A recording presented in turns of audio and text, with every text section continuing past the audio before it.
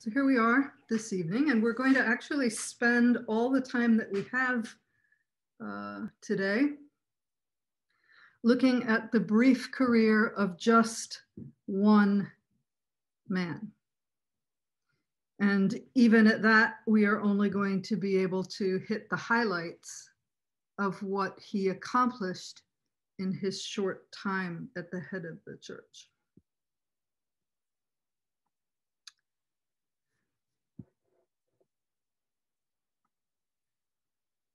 Unlike Katoligos Yaya, whom we saw last week, the man who had to lead the Armenian church through the reign of 5 different emperors in the Byzantine government's 20 years of anarchy, Yeria's successor, our man for tonight, Hovhannes IV, also known more commonly as Hovhan Odznitsi, would spend his entire time in office under the reign of Leo III, the Byzantine emperor who puts in place the iconoclastic policies we mentioned last time.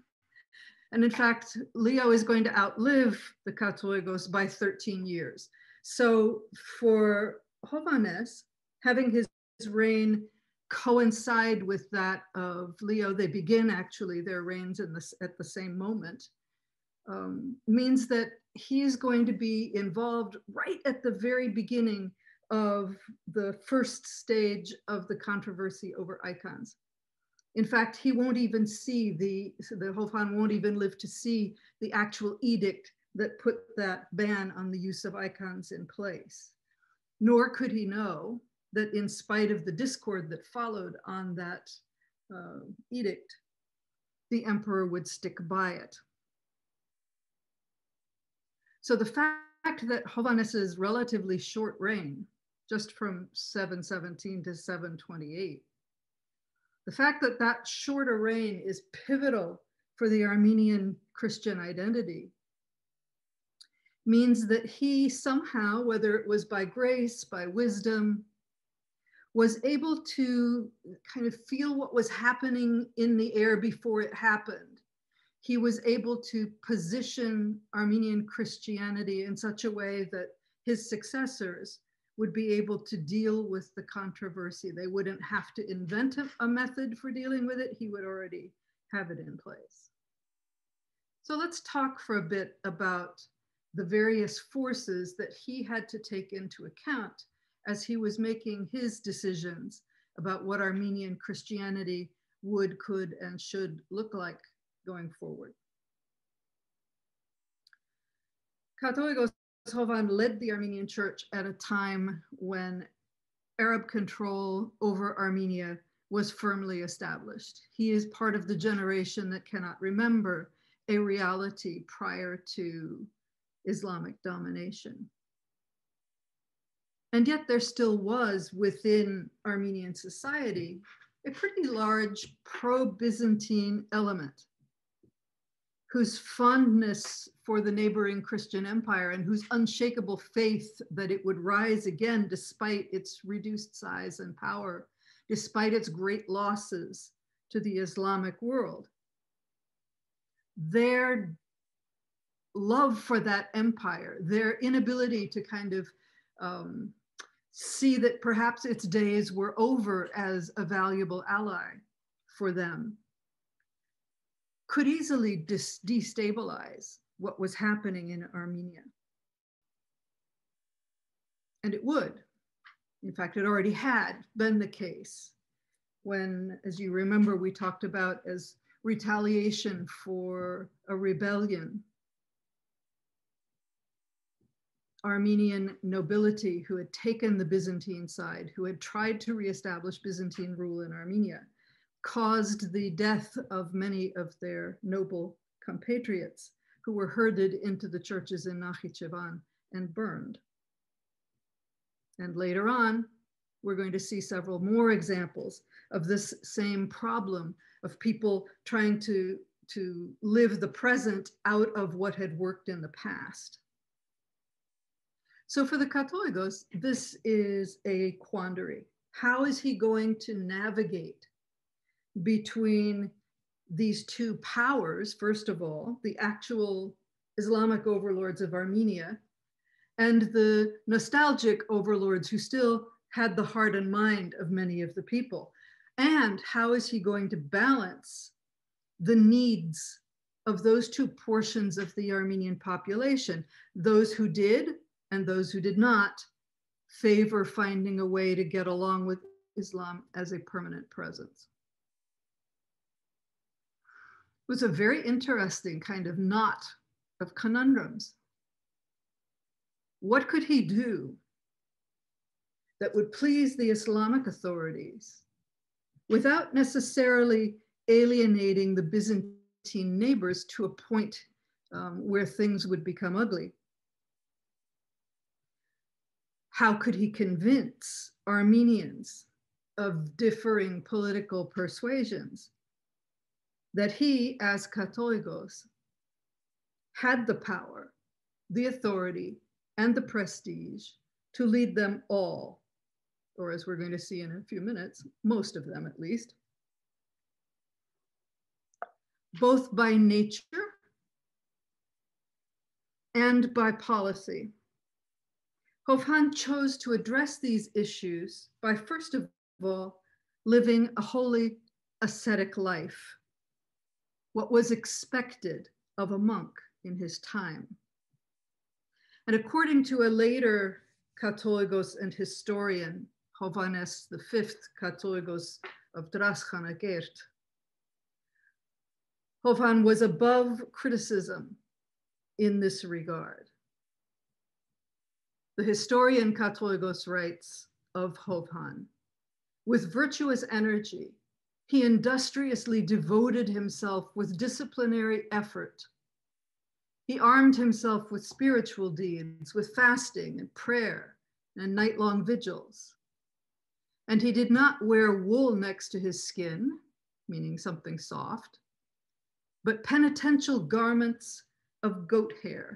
And we'll come back to the goat hair in just a minute.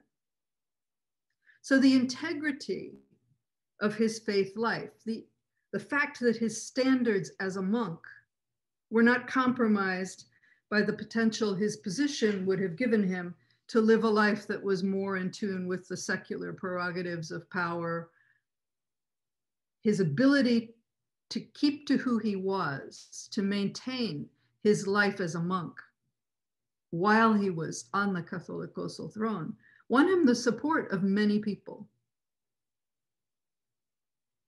At the same time, however, the Catholicos realized that many other people would not interpret his pious minimalism as a sign of power or a source of authority. So he also, while maintaining what we see here on the slide, maintaining all of this, he also behaved in a way that would be more impressive to people who equated power with the prominent display of luxury. And so the Katolikos historian writing about him also adds, this follows directly from what we saw in the slide previous, all the while, he decked himself externally in garments of noble colors. And with powdered gold mixed with unguents and perfumes, he sprinkled his frothing beard, which fell to the pockets of his garment. That's quite an impressive set of facial hair. And thus attired, he convened councils so that his appearance might be a cause of joy to well-intentioned viewers who would enjoy seeing the prestige of the Armenian patriarch. While for immature evildoers, his appearance might cause an awe that would awaken them from evil to good. In other words, the people who are impressed with this kind of thing, seeing him use it well, might be won over to his side, won over to his policies, and thus move from potentially dangerous and damaging activities to supportive ones. Now, apparently, Hovhan's appearance, his choice to have one persona internally but very clearly present, versus his choice to use the trappings of power publicly. This gained him some notoriety. You can imagine if you have one meeting with a Catholicos who has a white beard down to the pockets on his garment, completely like covered in sparkling gold dust, it would leave an impression.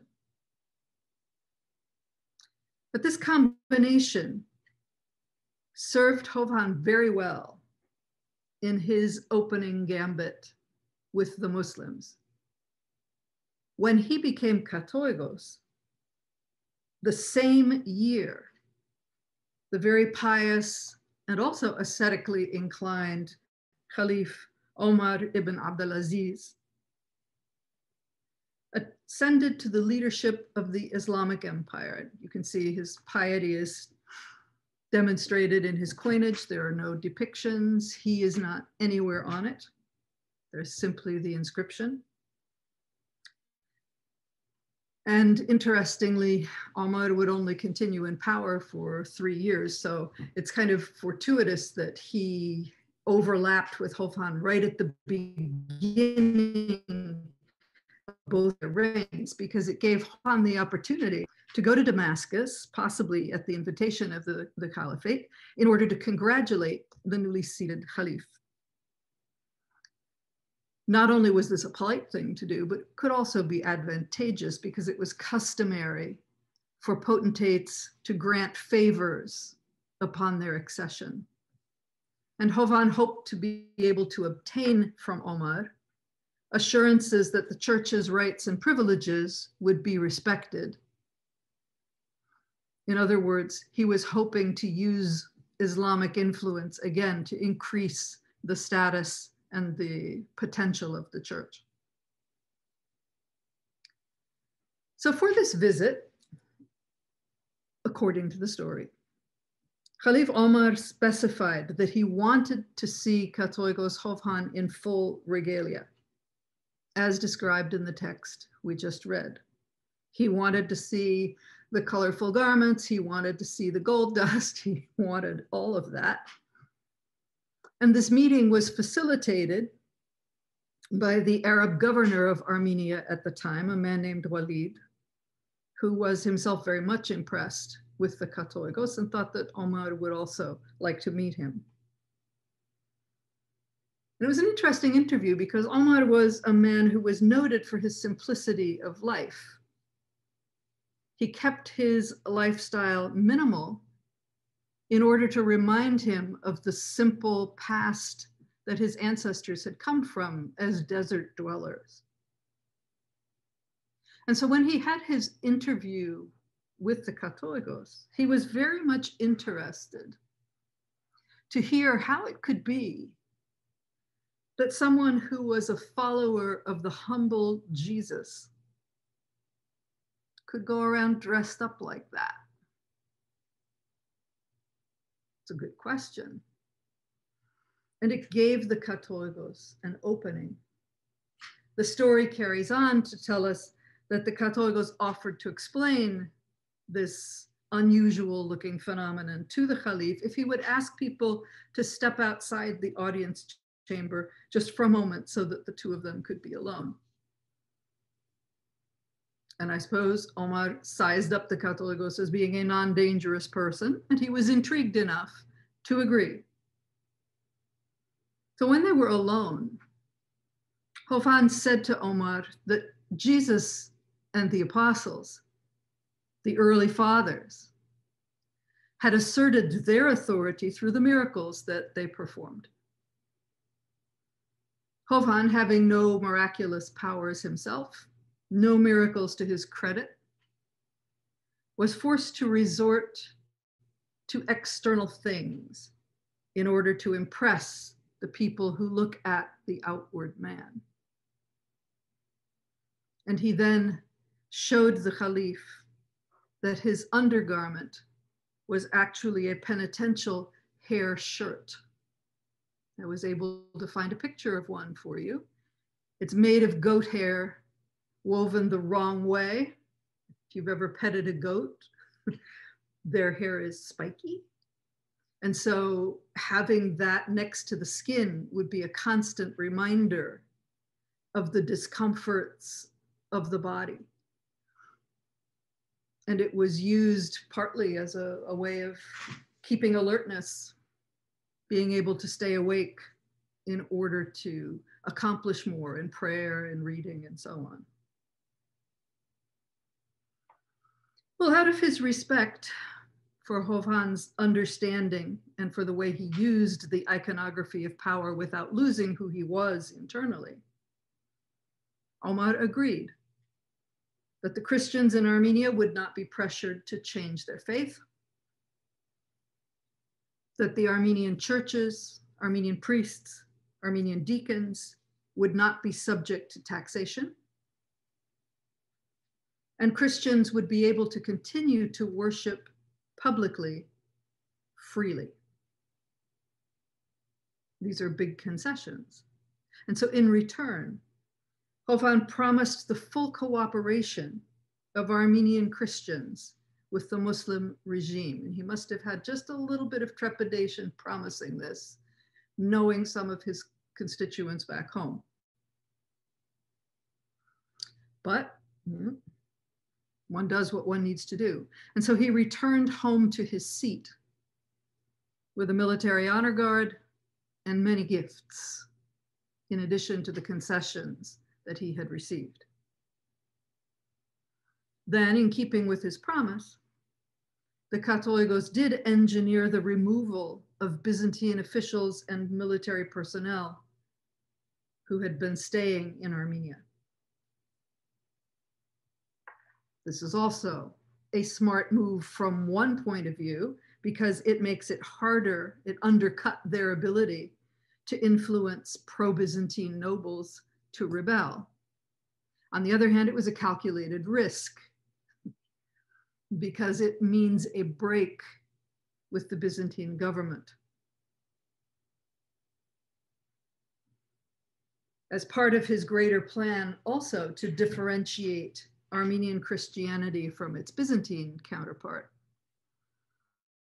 Ervine was also very zealous in weeding out Byzantine influences in Armenia's religious life.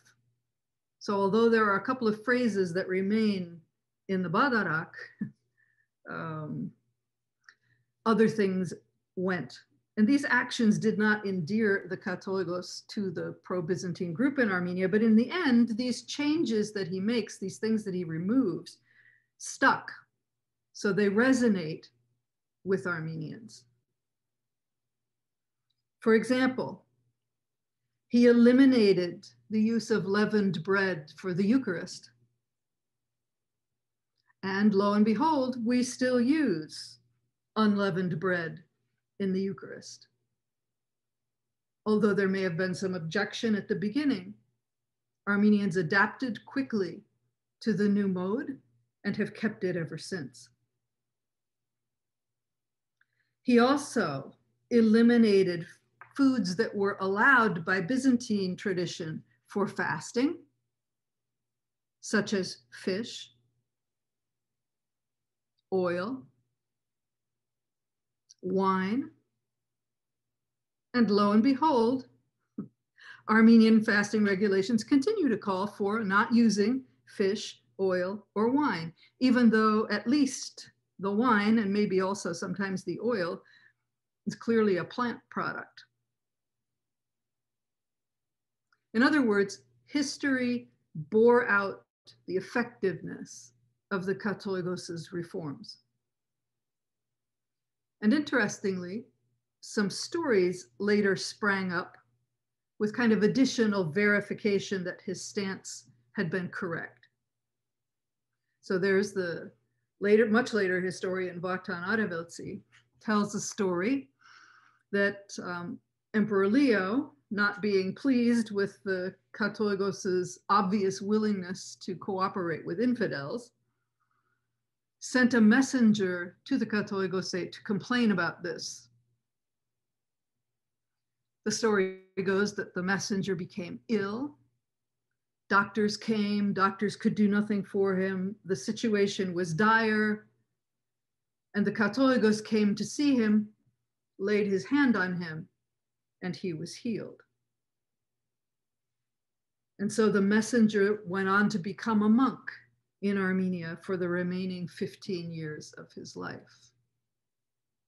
Now, whether or not there's any truth to this tale, it does show that the Katoigos got away with this calculated risk that he took in moving farther away from Byzantine influence in the interests of establishing Armenian Christianity as its own thing. But there is more to Katoigos Odznitsi's determination that while, yes, they might, probably should, make their peace with foreign domination and adapt to the political situation as it actually was, Armenians as a church, he was absolutely certain, must be distinct, united, and not compromise their faith and their character in any direction, whether that be with Islam, with the Byzantines, or with a growing grassroots anti-church movement that we will talk about momentarily.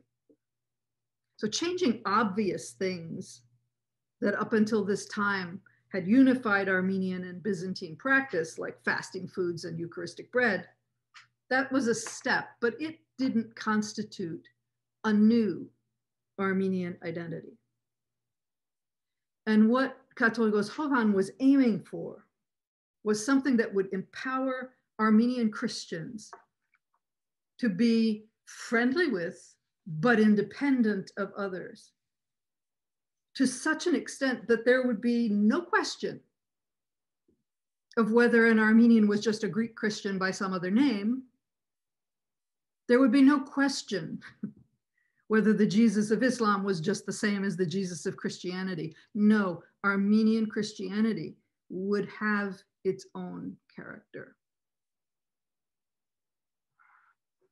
This is an interesting vision that he has. And his independent mindset, in a way, makes sense when we look at where he came from. The area around Otsun looks bucolic, placid, flat, seemingly an endless plain ringed by mountains. Very beautiful.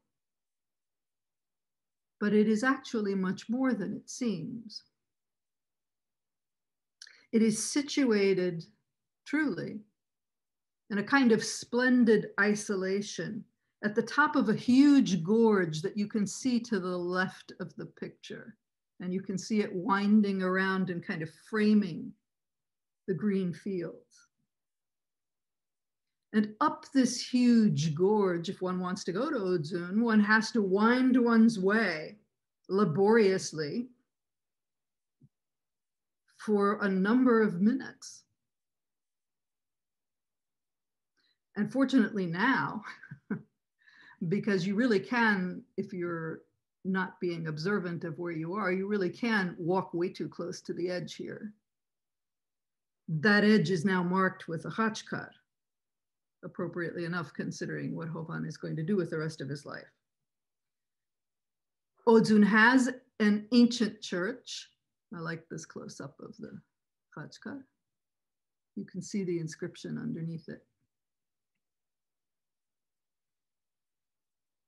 And this ancient church kind of sits in its own meadow, surrounded by the village and the gorge.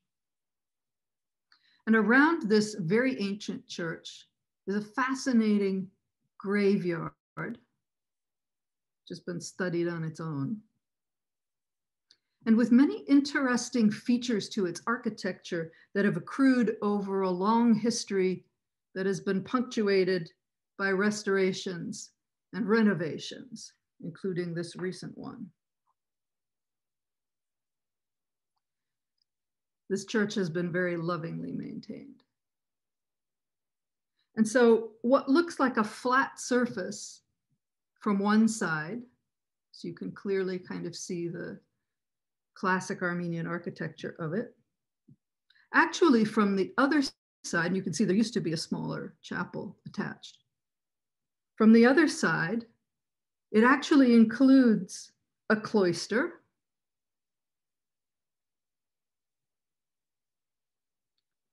and the doors of the church, as the priest who serves there was happy to point out, are particularly ancient.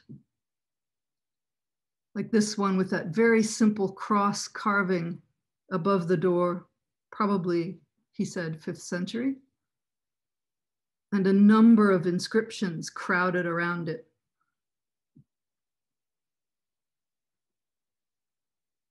Or this one, where you can still see some of the decoration that once framed this doorway.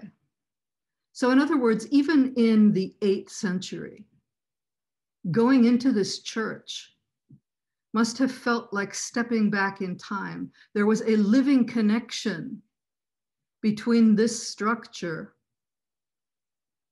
and the etymology of the name of the town, according to some, which had to do with the fact that St. Thomas had passed through this area and consecrated clergy, odzeling them. Once inside this church too,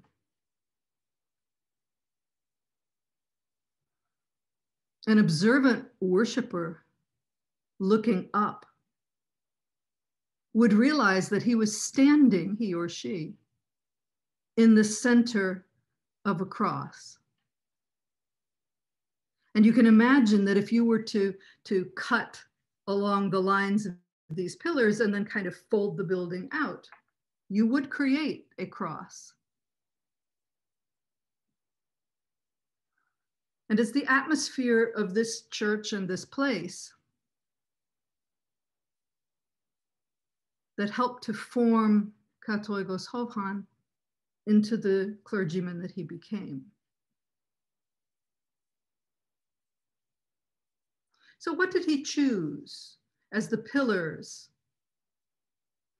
of Armenian Christian identity? What did he put his influence behind in order to promote the construction of this new identity? Well, first of all, to achieve a unique, independent, and unifying Armenian Christian identity, Katolikos Hovhan focused on the liturgy. And this wasn't totally according to the story. This is not completely a cerebral idea of his. We're told that he was prompted to an interest in liturgical reform by a disastrous debacle of a service that took place when, early in his reign, choirs from different parts of Armenia, different parishes, came together in order to celebrate what was supposed to be a glorious liturgical event. And it turned out to be anything but. It's not hard to imagine how that might happen when we consider the differences between Echmiadzin tradition singing and Jerusalem tradition singing, for example. That difference is significant, even in this day and age of shared musical notation and a lot of cross-pollination between places. So what would it have been like in a time without those advantages? Well, as the choirs began to sing, it became painfully obvious that the melodies for the same sharagan were different in each location. Services might be done in slightly different ways. Wording might be somewhat different, and local preferences basically reigned.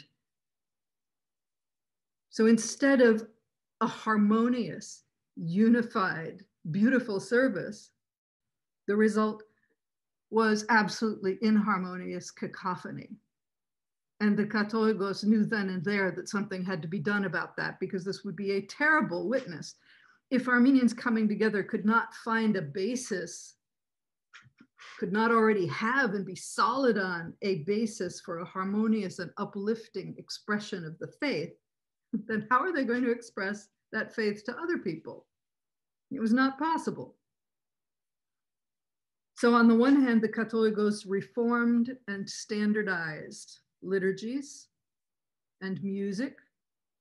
On the other hand, he worked very hard for the education of priests and deacons in particular about the meaning and the rationale of the liturgies that they were performing, but also about the exact way that things should be done. Not because that was according to some divine plan that he had realized, but simply because everything needs to be in good order. And so you have to pick someone's way of doing it. And Catholicos Ervine himself wrote rather extensively on liturgical matters, putting practical details behind his general dictum that all Armenians should celebrate their services in the same way.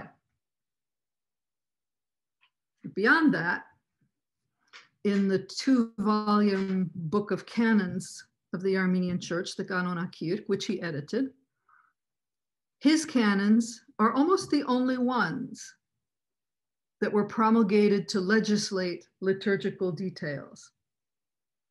And they can be very detailed indeed about what is read, what is said, when, in what sequence, and so on. So his canons are very interesting to anyone who wants to know more about how liturgy in the 8th century was celebrated.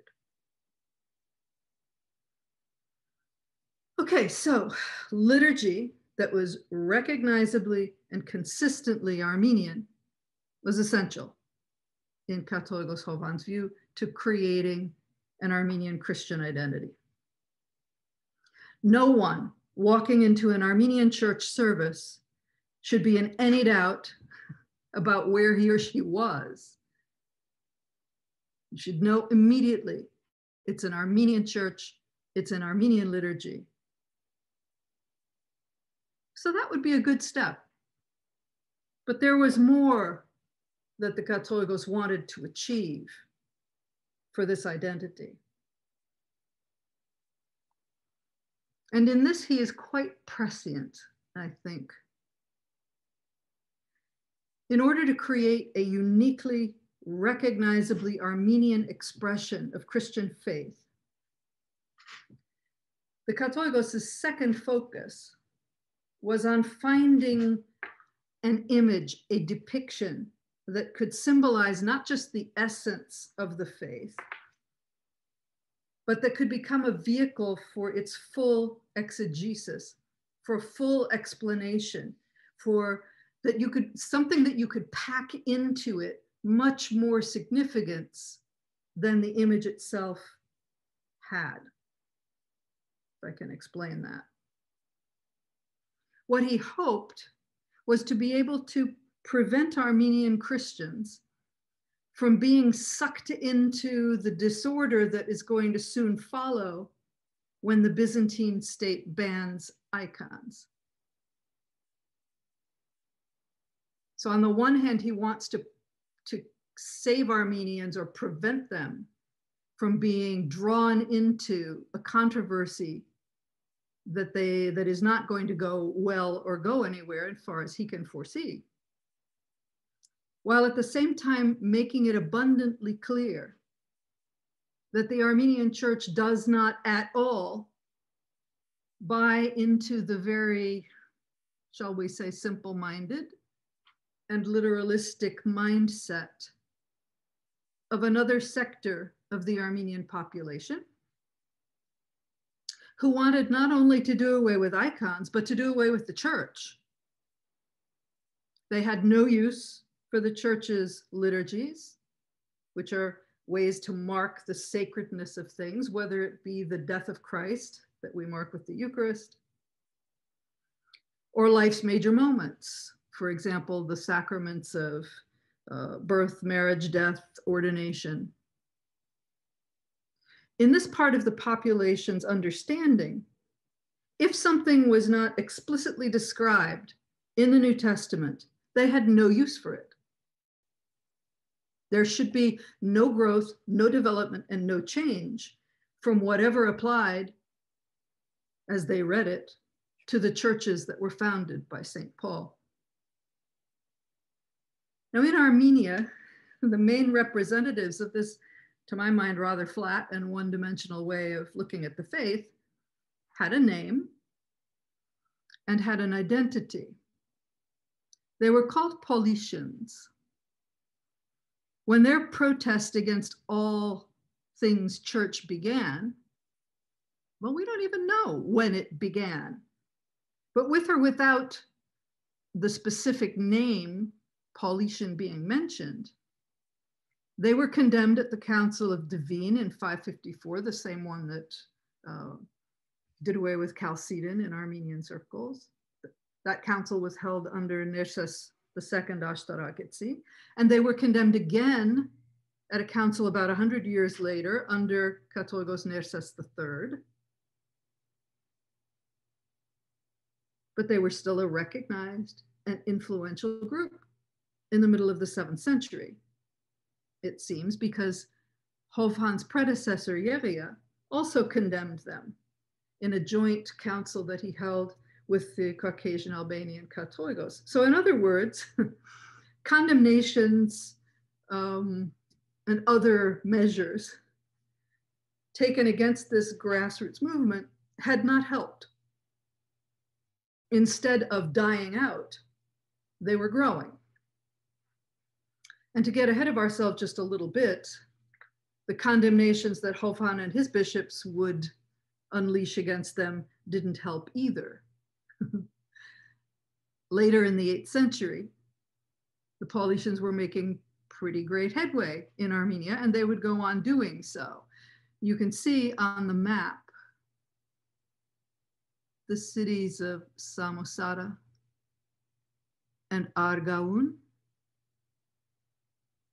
Paulicians were plentiful in these southern areas, also down into Mamistra, Mamestia. But it wasn't just a southern kind of former Byzantine territory phenomenon. There were also many of them up here in Mananari, in the northwest of Armenian territory. And our information about them is not extensive because history is written by the winners after all. But we do know of an early 9th century Paulician figure named Sergius,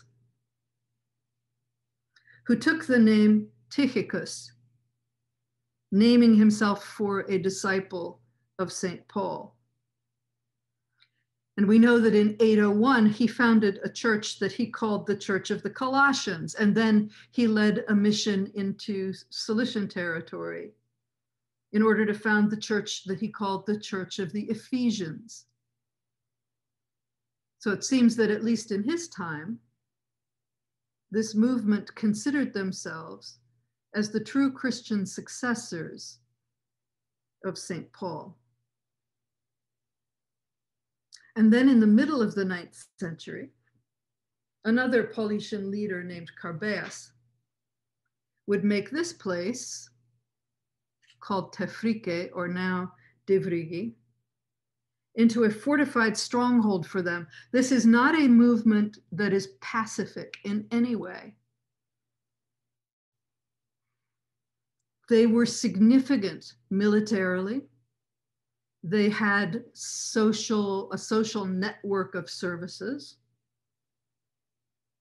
And they were significant enough, here you can see more of the fortification walls of their town, and in the front, the ruins of a church. They were significant enough presence that in the middle of the 9th century, the Empress Theodora, we mentioned her last time as ethnically Armenian, the woman who restored icons to honor once and for all, unleashed a fierce pogrom against them, which in a way, I'm sure it was not pleasant at the time, but it was a very backhanded kind of a compliment to the size and influence of their movement, not only in Armenia, but in Byzantium as well. And in a funny kind of way, it seems that their growth and their spread was fed by some ambivalence in the government about them, because their military ability, their military discipline and prowess was very needed. So on the one hand, the government doesn't love their attitudes towards Christianity as it is developed, but on the other hand, they kind of need them for their military capacities. And so some of them were transplanted by the Byzantine government to what's now Bulgaria in order to hold the border region there. And they remained there. When you billeted out of the army, you were often given territory to farm for yourself. And so their ideas spread even further. So this is a battle that Hovhan Katolikos is not going to win. Nonetheless, out of it came things that are very essential to us today as we think of ourselves as Armenian Christians.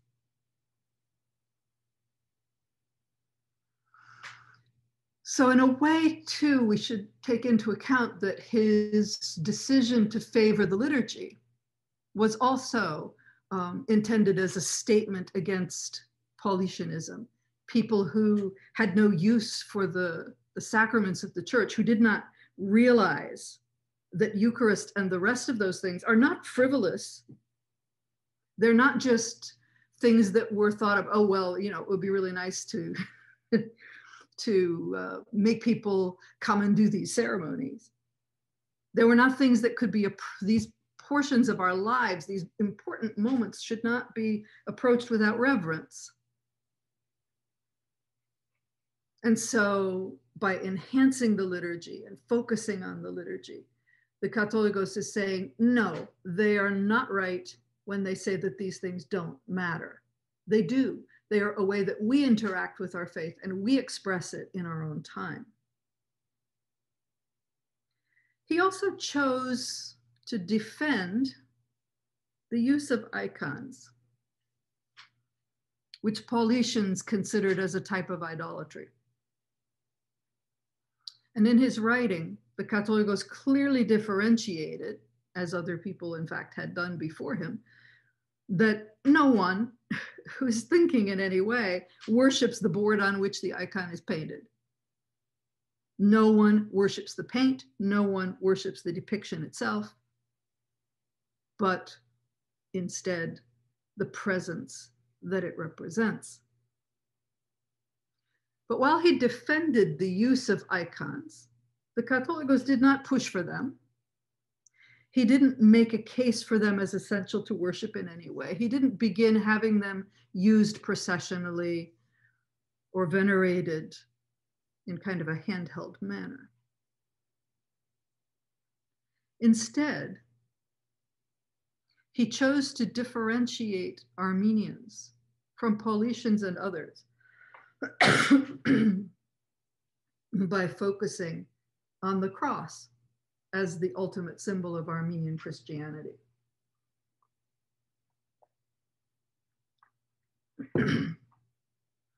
So when he chose to make the cross the image par excellence of Armenian Christianity while not legislating against the use of icons, he was delivering a very carefully calibrated blow to the Paulician way of doing things.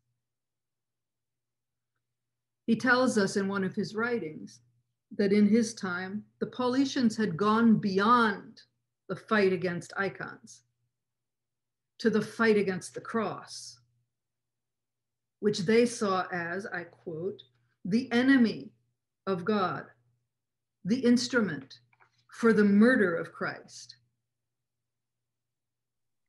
So rather than venerating any physical cross, they said, the true crucifixion, the true Eucharist, are the believer, him or herself.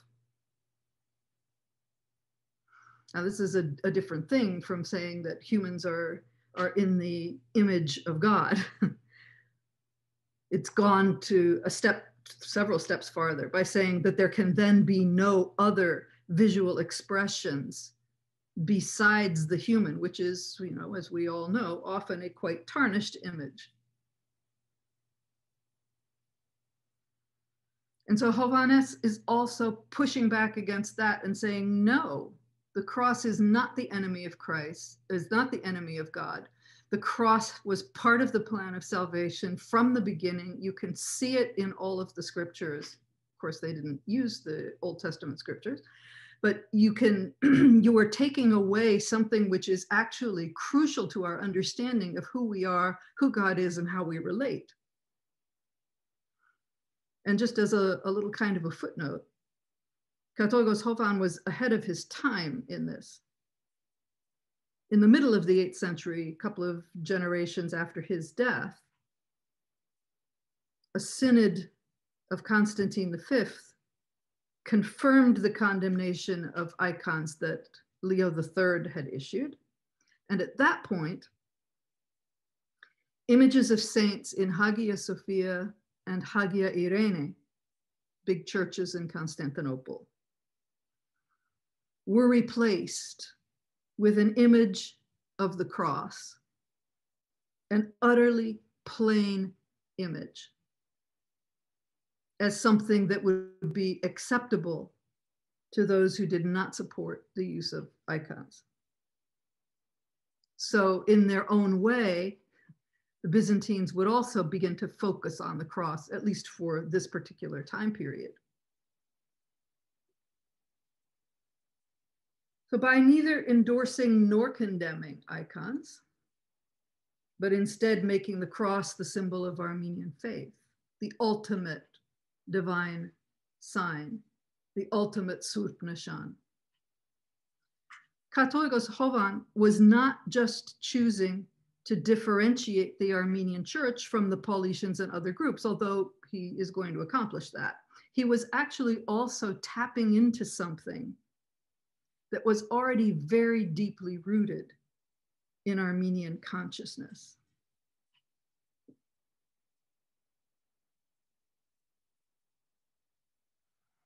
On the spot where St. Thaddeus and Bartholomew's evangelical paths crossed, and where they had a famous meeting and discussion with one another over the progress of their work in the Armenian population, a monumental cross was set up known as Otiats Chach, the overnighting place where you spend the night cross.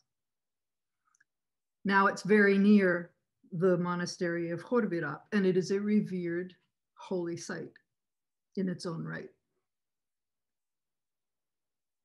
Other famous crosses involved in the very early history of Armenian Christianity included the cross of Saint Hripsime, which we are told she left in this place, the monastery at Varak, which continued to exist until just shortly after the genocide. Here you see Armenian orphans who were housed there.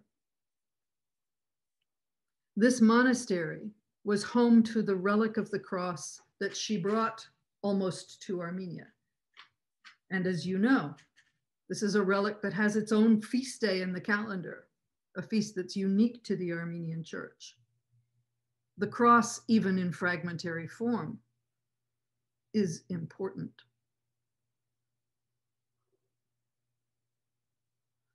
The Jivari Monastery in Georgia was built to commemorate the monumental cross that was set up by Hripsime's companion and a survivor of their martyrdom, Nune, as a sign of her evangelization of Georgia.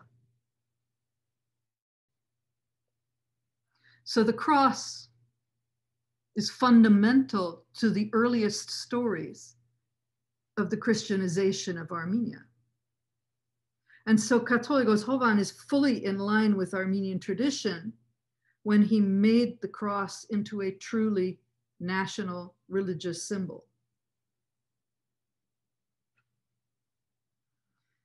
And it's interesting to see that, in fact, he was not the first person to think in this direction. He simply carried the thinking several steps farther, faster.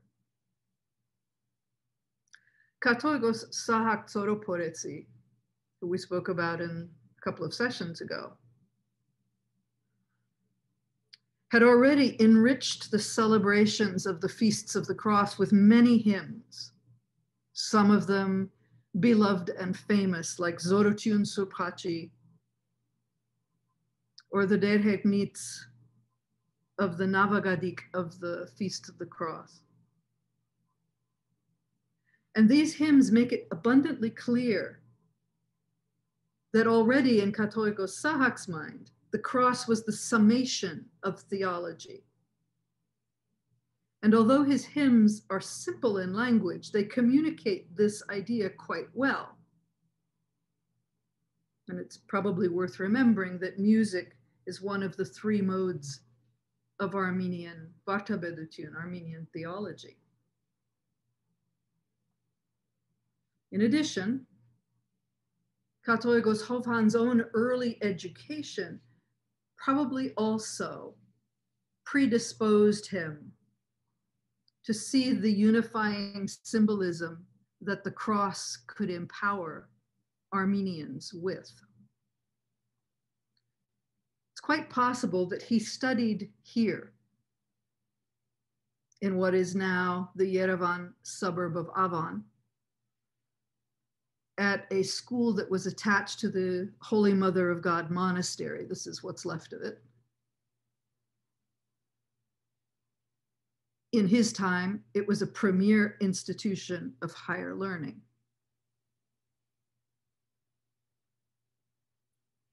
There are other candidates for the location because almost all early churches were named for the Mother of God, and there were a lot of them in this area, but this seems to be a likely candidate. Hovhan's mentor and the head of this school was a man named Theodoros Kurtenavor. Theodore, the man who wore sackcloth, which reminds one of the hair shirt that Hovhan Katoigos would later use. Kurtenavor then meant an ascetic monk, or maybe if we were putting it in today's vocabulary, a minimalist monk. Theodoros had quite the pedigree. He was related to two Katoigoses, not just one. On his father's side, he was related to Katoigos Gomidas, the early 7th century. On his mother's side, he was related to Gomidas's famous or infamous, depending on your point of view, Katoigos Yezer. He was also very well informed in Greek. And when you read his writings, he has an impressive quantity of vocabulary that he created based on words in Greek, or that he outright created in order to express ideas that he wanted to have exactly so. He must have been an interesting teacher.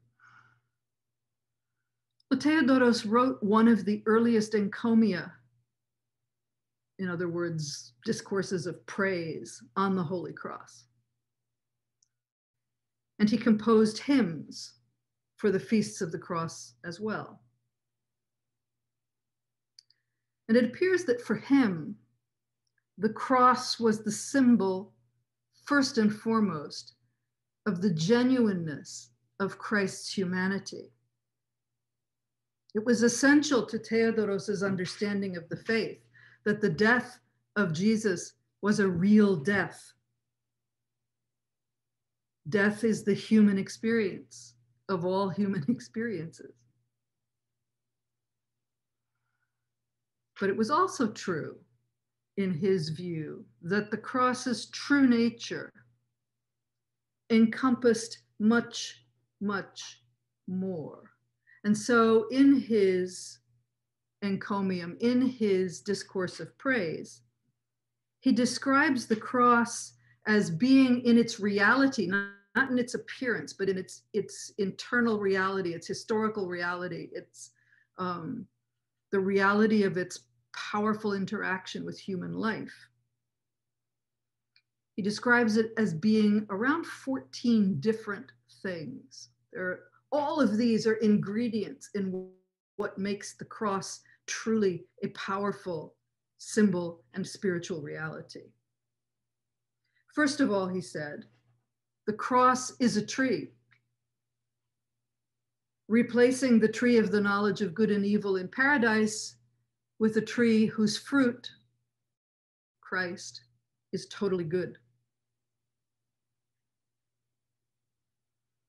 The cross is also, he said, a vine that the prophet Isaiah in the 5th chapter of his work describes as having been lovingly by God in every possible way.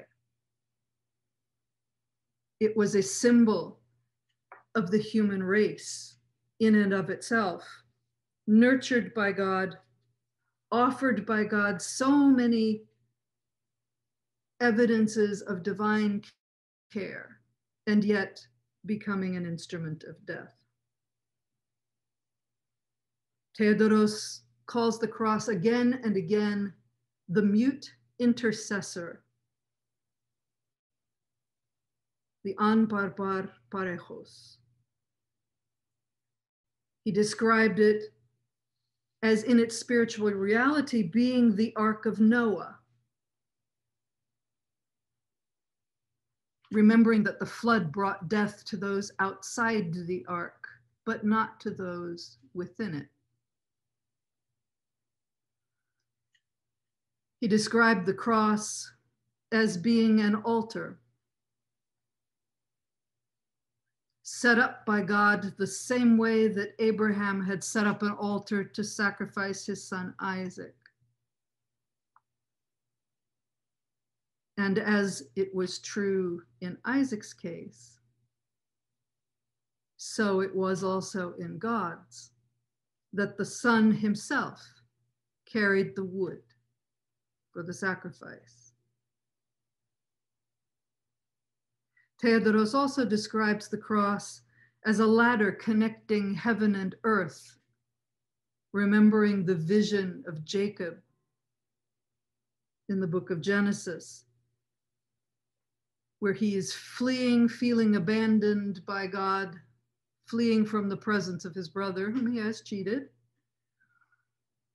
And he sees in his dream that there is a connection between the exact place where he lies with his head pillowed on a stone and the door of heaven, and that angels come and go freely between the two spheres. He is not, in fact, alone. Theodoros also describes the cross in terms of a very strange story, also about Jacob, that tells us how when Jacob had made an agreement with his father-in-law that all of the one-colored sheep would belong to the father-in-law and all of the spotty sheep would belong to himself, he used peeled rods in order to make sure that the genetics of his sheep predominated, gaining for himself the offspring of his father-in-law's flocks. In the same way, Theodoros maintains, the cross changes our coloration to identify us as sheep of God. He also describes the cross as the doorposts in the story of Exodus, on which blood was smeared so that the angel of death would pass over Israelite households and take only the firstborn children of the Egyptians. The cross is Moses' staff, bringing life to the sick.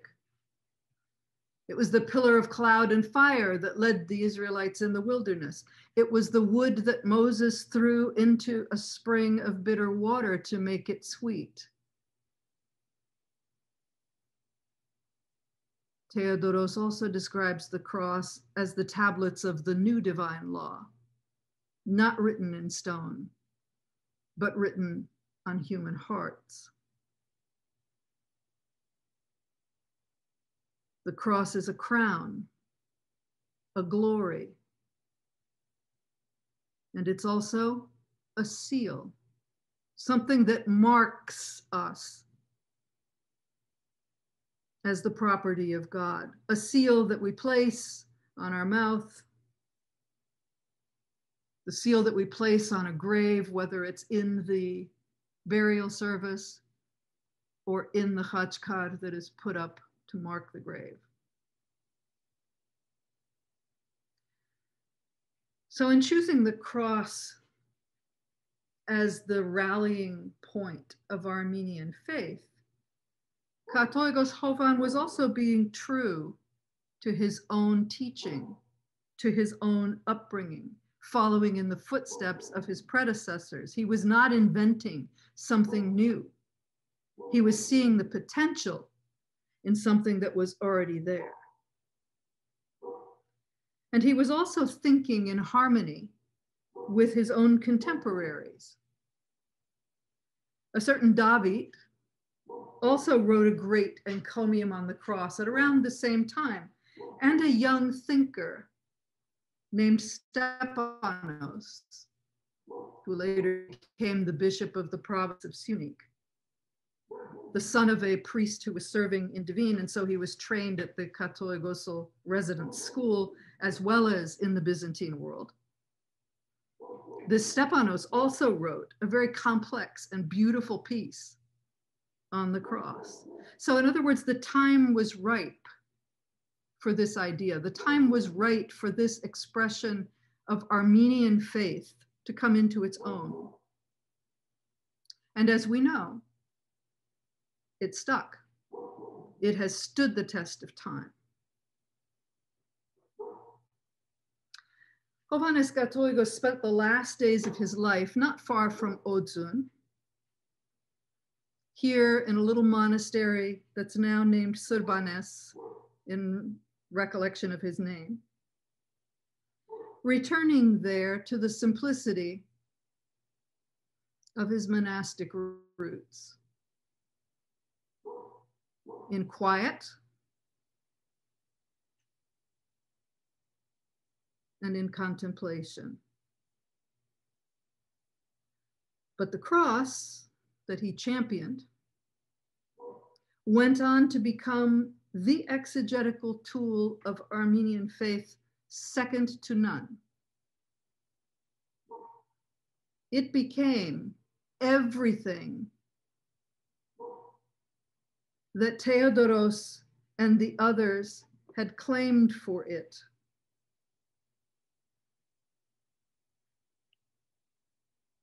It went on to express more, to mean more, to intercede more, to incorporate more things into the understanding of itself.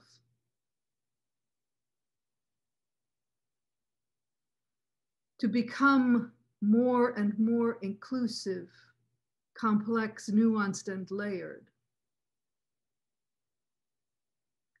And to do this in more places than Katolikos Jovan